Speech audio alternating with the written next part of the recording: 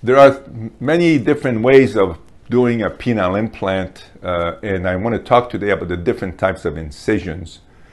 I also want to highlight some of the advantages and the disadvantages of each incision. So there are three possible incisions when doing a penile implant. So this illustrates an incision that is above the penis, also referred to as infrapubic or suprapubic incision. So it's a transverse incision above the penis.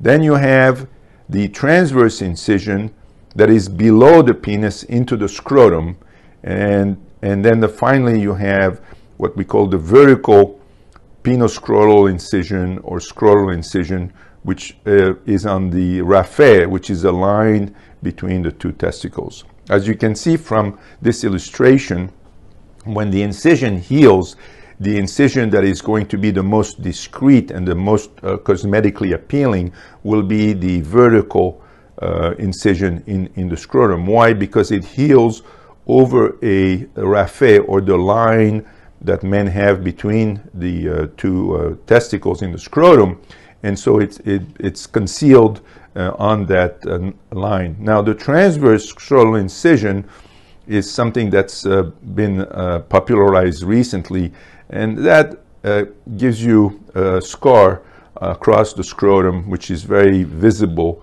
and I believe not the best for the patient. The infrapubic incision is more discreet than the transverse scrotal incision because you have a pubic hair that can hide it. However, if one shaves, you can see the scar there, and again, it's less discreet. Now, let's talk about what are some of the advantages of each incision.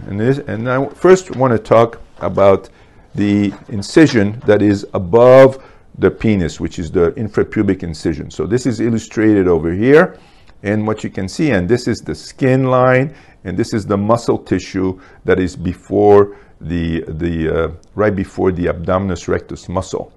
And one of the disadvantages of this incision is when you approach the body of the penis and you make a cut over here, the tubing that exits the shaft of the penis exits at the 12 o'clock position, and then one needs to make a 180-degree turn to get to the scrotum and put the pump in the scrotum.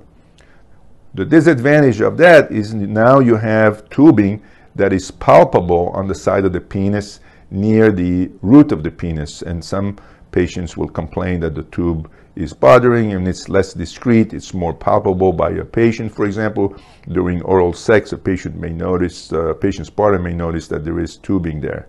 In addition, what you can see here is that the incision on the shaft of the penis to put the implant is above the body plane. So that part of the penis that used to stretch now is going to have scar tissue, and you're going to have this tubing over here below the skin, which is going to reduce the functional length of the penis to when one has intercourse. In other words, this area here is compressible during intercourse, and if you have scar tissue here or tubing, it prevents the patient from deeper penetration, and so again, it can be felt by the partner, and for that reason, it is not my preferred approach.